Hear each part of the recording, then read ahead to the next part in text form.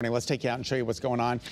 We are taking a look at some scattered showers moving into parts of northwest and southwest Connecticut. The rest of the state is dry. Nothing out there that's horrendous. We don't have any lightning. We don't have any thunder, but we do have some moderate rain coming down in parts of northwest and southwest Connecticut this morning, and that's going to be the trend that'll fill in through central Connecticut throughout the next 2 hours. All right, visibility is down. Goose eggs in Chester.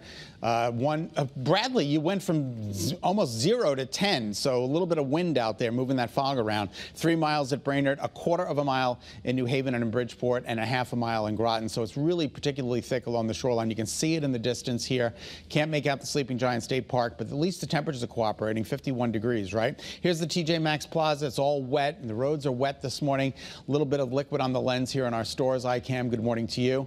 And there's Old Glory draped along the flagpole. Not a lot of wind right now in Old Saybrook, so not a lot of wind chill this morning, and that's good news. And there's no ice for sure.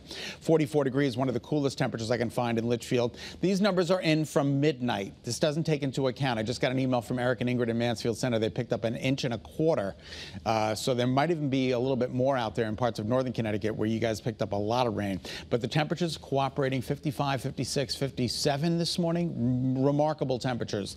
45 in Salisbury is one of the coolest numbers I can find. Everybody else is generally in the mid to upper 50s, excuse me. And the winds are calm, so again, no wind chill. Here's the temperature trend today. It does go down, but under mostly cloudy skies, it'll start to rise a little bit later on this afternoon into the mid-50s, which is pretty close to where we are right now. More of the same for the immediate shoreline with some sun. We can't rule out the possibility of an isolated shower, especially later this afternoon, as we've got a little disturbance, another disturbance out over the Ohio River Valley. This is going to be moving in our direction.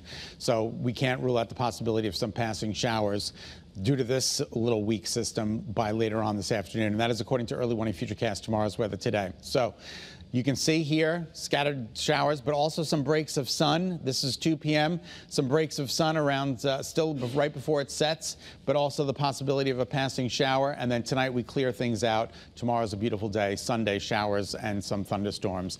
Daytime highs today in the mid to upper 50s, which is where we are right now. 54 tomorrow, and then Sunday 51 degrees with showers in the afternoon and evening. So better part of the weekend is Saturday.